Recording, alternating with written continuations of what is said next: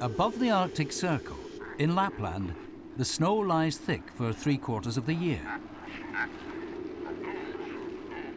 Okay for warm-blooded mammals, but cold-blooded reptiles?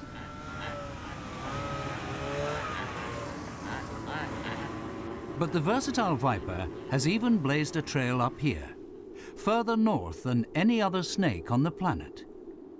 It's the European viper, or adder. There are vipers all over Europe and across Asia. But those that live in the Arctic are a little different.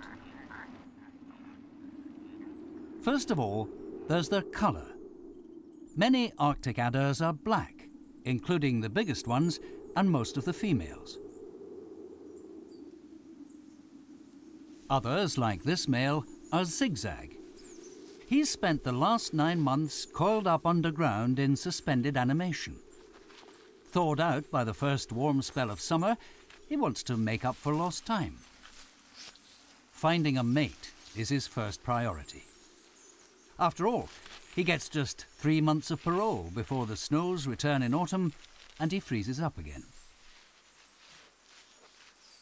His chosen female is 3 times his size.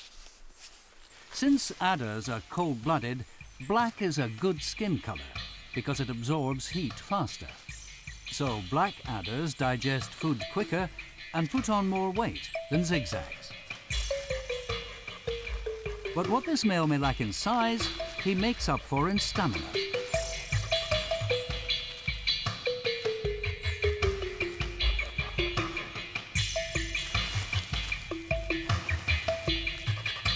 As soon as the female stops, he begins his seduction, jerking his body and licking her all over.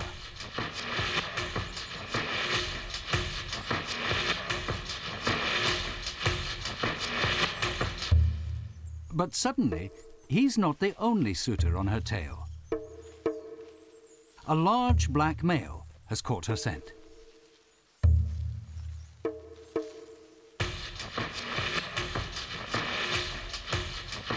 The black male dives straight in, but Zigzag hardly seems to notice him.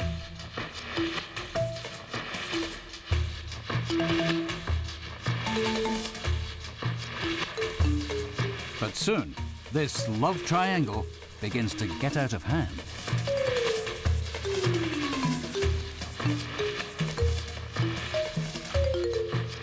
The female doesn't seem too fussy who she mates with.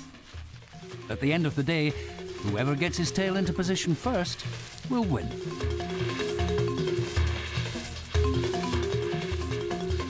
Three has finally become a crowd. The 2 males have to thrash it out.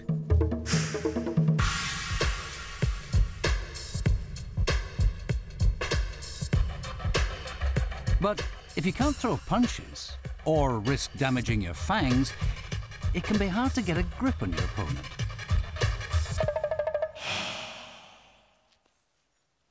The female watches from the sidelines. At this point, size does matter. And it's not in Zigzag's favour. He concedes.